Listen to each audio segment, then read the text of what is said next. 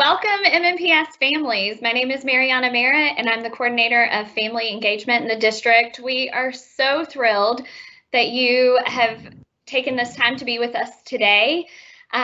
We are excited to launch a new series supporting your child with virtual learning. Our first session today is on creating workspace at home, helping us think through workspace and how we can create good spaces in our home to support our students in their learning is the behavior support team. Our behavior support team in MMPS uses strategies and resources to teach students how to get their needs met appropriately. For example, how to get attention, how to ask for help, and how to ask for a break in really positive and healthy ways. During this time, the behavior support team stands ready to partner with you and your family if your child needs additional support. If you want additional support, please communicate with your child's teacher or your school counselor to start the referral process. So we are going to launch this Wednesday series and jump into our topic today on creating workspaces at home. And here to help us is Caitlin Wilder from the behavior support team. Hi, everybody. Thank you for coming. I think it's important for us to start off just by saying we know that the world today is exceptionally challenging, and it's very challenging in different ways for everyone. I know my own work at home experience started off pretty uniquely in regards to a workspace because I thought, oh, I'm going to work on the couch all day and this is going to be great and I'm going to love this. And that's really not how it went. Like, it was kind of uncomfortable. I dropped my pen a whole lot of times and that drove me pretty batty. So just to let you know that we understand that everyone has different needs, everybody has different materials available for themselves, and that different things are going to work for different people. So we set these guidelines up, many of which I have followed myself. So I just encourage everyone to listen to the suggestions and then just give something a try. And if that particular thing doesn't work too well for you, then just examine your space and try to figure out what that thing was, and then make a change and try again, because I can assure you I've had this desk that I'm sitting at in every single corner of this room so far. Creating workspaces. Why is creating workspaces important? Well, I think it's mainly because it's going to designate a specific area for you to work. We're not used to doing these things at home. We're used to hanging out on our couch and, you know, taking naps and having friends over and things like that, not necessarily working. So having that space can really just signal your brain like, hey, it's time to work now, and this is where we do that. Exactly what I just said. It lets us know that it's time for school and for learning. It really helps your brain discriminate that this is our task right now. It hopefully will increase our attention, focus, and productivity. I know it really works for me. And in the next few slides, we'll talk about some additional considerations that you can make to encourage that productivity. Comfortable. This sounds like exactly what I thought about my couch. It was like, oh, this is so cozy. This is going to be great. But it really wasn't. It was actually like too soft. And then I felt like sleeping, even though it was not sleepy time. So I transitioned over to a chair. But this is just to say that we want to make our workspace comfortable. I originally started off in like this kitchen chair that was like way too hard, and then I was so distracted by how much I didn't like the chair that I wasn't getting anything done. So I just found another chair in my house. I found a random cushion sitting somewhere and tried that for a while. So just made some changes until, you know, I found something that worked for me. But we want it to be comfortable, but not so comfortable that it feels like it's nap time. So we have a little picture down there of just like a small little table and then a chair, and we can tell that it has some school items on it that'll help signal that it's going to be school time. So ask your child for their input. If they had a hand in helping create it, then it will feel more personalized to them, and they may enjoy being there and feeling like, you know, like this is my space to do my things. Offering choices to work. That can be really helpful in that you don't want to sit at your desk 100% of the day. You definitely want to get a break, get up from there. But also just because some tasks are perfectly appropriate for the couch. Like if I'm sitting with my computer and I need all my pens and all my, pads to write things on, then that's probably not a very good couch activity. But if I have to sit back and read something, a book or something on my screen, then like maybe the couch is more appropriate for that. So strategies we've thought up to help you select a location is you can take popsicle sticks or any sort of item and write the name of the location on there, put those in a cup, and then draw out the location for where you're going to work for that activity. There's also an app called Round'em. It's a decision-making app. It has a lot of different spinners in it, which can be numbered, or you can make your own spinner and then just label that with the locations that you have available. Making sure your area is well lit, that has turned out to be like a really important factor with all of this video chatting. That was one of the modifications I had to make, was take a lamp and it's right behind my computer right now, shining on my face, so that way people can actually see what I'm doing. Hey, displaying your child's work can just help make it more personalized and more homey. And then water and snacks. We all need snacks. They're crucial. I do also have a giant jug of water sitting beside me all day. So it's nice to have that also, because it's just less distractions, less time for kids to get up and ask you for something if it's already available and they know where it is. Hey, focusing. This is going to be challenging just because kids aren't used to working at home, and it also just may not necessarily be exactly what they want to be doing at the time. We understand that there are a lot of distractions in homes naturally. Also, there could be multiple children at home, and it may not necessarily be online learning time for all of those kids. Maybe it's television time for those kids, and that in turn could be distracting to your other student. So we definitely know there are a lot of complications. We are definitely not demanding that you turn off your television, but it's just another unique, fun problem for us to solve. So remember to teach your child with any sort of tools that are provided. Try to consider the child's age and then what kind of traffic do you have in the area. Obviously, the less traffic, the less distractions is better. Turning off things like the TV or the radio, or if you're able to provide some headphones, then maybe that could lessen the noise, so that way, the rest of the world can keep turning during work time. Having things like your materials organized in baskets or in folders that are labeled or different colors, so your child knows exactly where those things are. And then having a designated place for completed assignments to go. And all of this is helpful to have organized in advance, so that way they're not asking you these things all day long. Like, it can be very helpful for you as a supervising adult when they already know the routines and the procedures of the space. Okay, accessing materials, having them already know where everything is.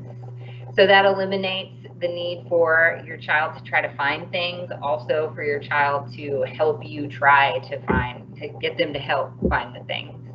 So we want to teach them to access all of that technology, and then also to troubleshoot whatever problems they might have if they're old enough to do so. And if there's one thing I've learned so far, it's that very young children are capable of learning these electronic whatnot. So to access your materials, you want to try to limit as many problems as you can think of in advance. So like your Wi-Fi connectivity, often if my signal gets shaky, then I'm going to see some message that says, try to get closer to your connectivity point. So if you know where your router is in your house, then if possible, try to position them closer to that, so it'll be more likely that their connectivity is better. You want to make sure that you have an outlet. They're going to need to plug in at least a computer, because often that battery is going to give out before you're done with an entire day of instruction and assignments.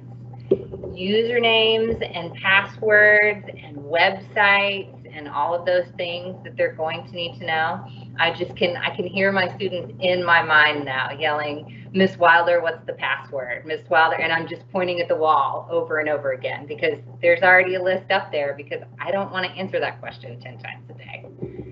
making sure that they have basic supplies that they're going to need, pencils, papers, crayons, any of that, nearby their desk so they know where those things are at and they don't have to ask you to get things for them. And then any sort of special materials, if you're able to like look in advance to see what's coming in instruction, or if your teachers tell you the day before that you're going to need some sort of special item, to try to have that prepared and near your workspace to make your instruction more efficient. Flexibility, guys. This is just like the word, the phrase that pays for the world right now, because you're going to be more successful if you're able to be flexible on what you're doing. If you're going forth with this and it doesn't go perfectly, then try to figure out the part that didn't work, make a little change, and try it again. This third corner that my desk is in, I'm really liking it. It's going really well for me. So we may need to adjust these things. So tips for flexibility in your workspace. Some places that may not even like accommodate an additional table, you may need your kitchen table to use, and that's totally fine. So if you're going to use like a multi-purpose space like a kitchen table, then you can use your materials to signal that it's school time. So maybe you have like a cup of pencils and the kids know that when the cup is on the table that it's school time, and that's when we're doing those activities there. So placing your school materials in an area, and then knowing that your workspaces can exist anywhere, your desk or your table, or outside or on the floor with a clipboard, really anywhere. It's just nice to move somewhere else for a while just to change things up. Keep life interesting.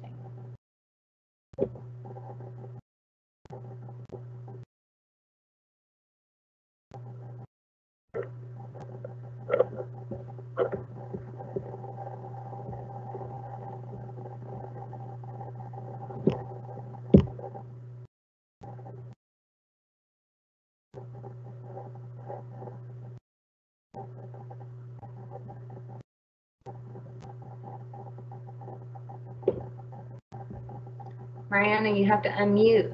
We can't hear you. Oh, tech challenges. I bet that was thanks for telling us about being flexible, Caitlin. That is what we all have to embrace. All right, thank you for sharing those pro tips. And families, thank you for joining us today. We invite you to continue typing in your questions into the chat box. We want to be good thought partners with you. We won't have time during these Wednesday sessions. We're really trying to make sure that we're intentional to keep them very brief. We're going for about 15 minutes every week, trying to make sure that all families can have access to information, but please type in your questions. Tomorrow during 3 to 4 p.m., we will host family office hours. The link for that is in the blog post. We'll also drop the link in the chat box so you can join us. We will be creating an FAQ, a frequently asked questions response in response to all the questions that we're getting right now. But we want to make sure that you know that you are not alone. You have lots of supports in MMPS. We are excited to partner with you and to be good thought partners as you navigate this new way of learning. We have some people monitoring our chat box right now, and maybe we have time for 1 or 2 questions. Our chat monitors, can you guys chime in? Is there a question that we can tackle right now? One of the questions is, will students have to wear uniforms during the online session? And I do know that schools themselves will be releasing their own expectations. I don't want to speak for individual schools, but they will be releasing that information soon, correct? Excellent, yes. And this is a good time for us to highlight, thank you, whoever asked that question, because this is a great opportunity for us to highlight that there is still lots of pending information. And part of the reason that there's pending information is because schools are really trying to be respectful of our teachers who are not technically on the clock back yet. They have not returned to work fully yet. And so there are still some decisions that need to be made, and we're trying to include teacher voice and teacher guidance in that. So you will be hearing more specifically from your school. Is there maybe one more question? Yes, this one is it possible to have a 2nd grader and a 4th grader in the same room in our house? Jessica, I know, is replying to that now. Jessica, do you want to publicly say what you're typing? Sure, yes, I can go ahead and speak to that. Can you guys hear me okay? Okay. Yes. So yes, it is possible. We know that families might have limited space. I know that that's the case in my house. So it's absolutely okay if you need to have more than one student in the same space. You just want to think through what you can do to try and make that go a little bit better. If you do have some headphones, that would be a great time to be using headphones in case they're both going to be on live sessions at the same time. If you can set it up so they're maybe not right next to each other or have some sort of division of space, that could also be helpful. So absolutely, that's possible. You just want to think through some of those things you might be able to do to allow them to focus on their individual work. Excellent. Okay. Unfortunately, we are pressed by time, and so we're going to push the pause button here. But like we said, we invite you to join us again tomorrow during office hours. There's a link provided, and so you can continue this conversation with us. Also, we'll be sharing more information next week, Wednesday at 12 noon. We'll be right back here talking about creating a schedule and tackling some attendance and scheduling things that families are thinking through that we can provide some guidance on, but also some thought partnering on. So thanks so much for joining us today. Thank you, Behavior Support Team, for lending us your expertise and guidance on this topic. Families were excited to continue to connect with you.